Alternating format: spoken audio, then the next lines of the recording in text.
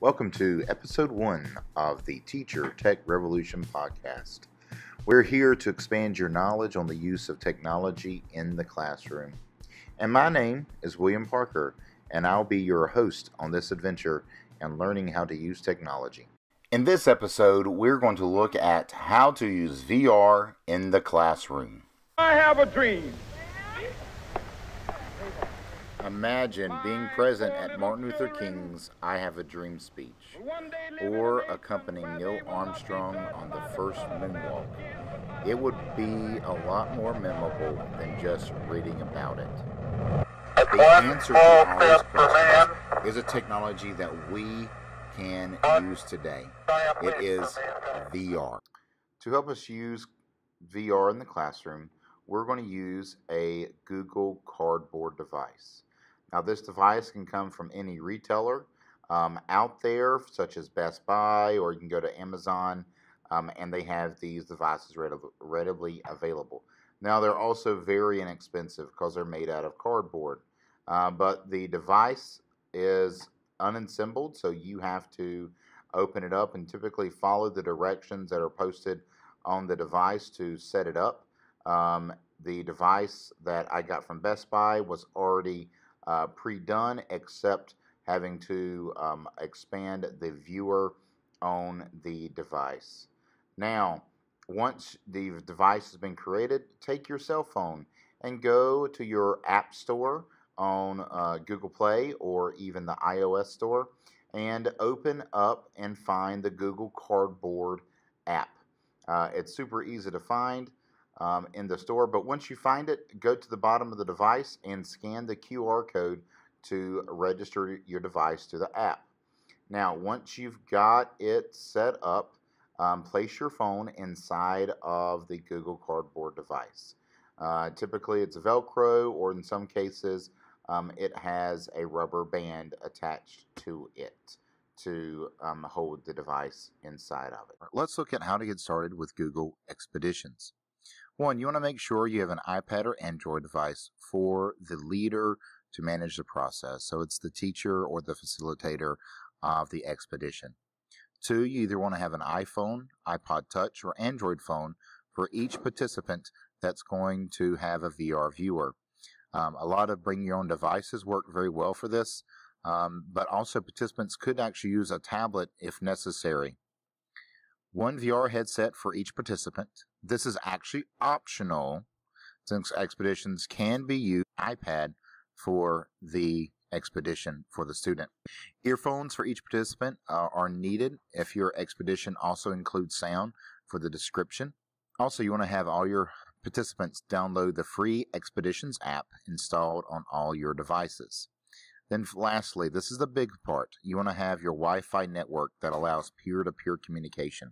Because without this connection, you as a leader will not be able to use your iPad to send out the expeditions to the rest of your students.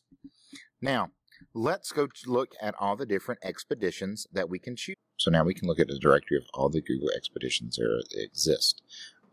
Gives us information about what's going to go on during that expedition and other items as well. And so if you wanted to search up, just look up mountains and find different cool things about them. So we could look up Australia or Canada's amazing northern national parks. So let's go to Canada's northern amazing national parks with our class. On your teaching iPad, you want to go and open your Google Expeditions app that you've already downloaded. Now, when it comes up, you want to make sure that yours is in Guide, not Explore. Explore is what the students will be when they use their VR devices. So let's go and find our item that we were looking for. So we're looking for Canadian mountains. So we're going to click on the Canadian mountains. Now it's downloading to the iPad.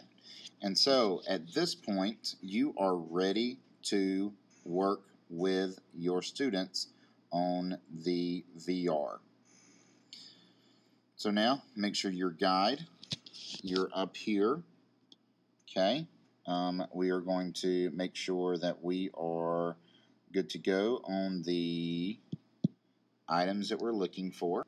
And the students will open up their app and go to the Google Expeditions app that they have on their phones before they put it in the VR. The student has to find a guide on their phone. So let's do a quick roll to connect our explorers.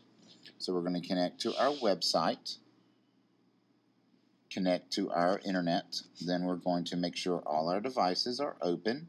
Make sure that their device is on the internet for the school. Then we're going to ask the explorers to join. On your teacher iPad, it has information that you can deliver to your students. You can point out certain objects that it will direct their vision to and make them understand, or you can discuss how to do different things. Now, as you go through your device or on your device and you click through it, it will allow you to change your items as you go through. So it's a great tool for you to teach with your biology classes or your geology class or any class that studies biomes, earth, and earth environmental science. It gives you a lot of tools to be able to look and understand a lot of places that students can't go. So it creates that piece that we all want to strive for in our classrooms, especially for those students that cannot get to the same places that other students can. Thank you for joining us on the first episode of the Teacher Tech Revolution podcast. Please subscribe to the channel so you will know when our next episode comes out.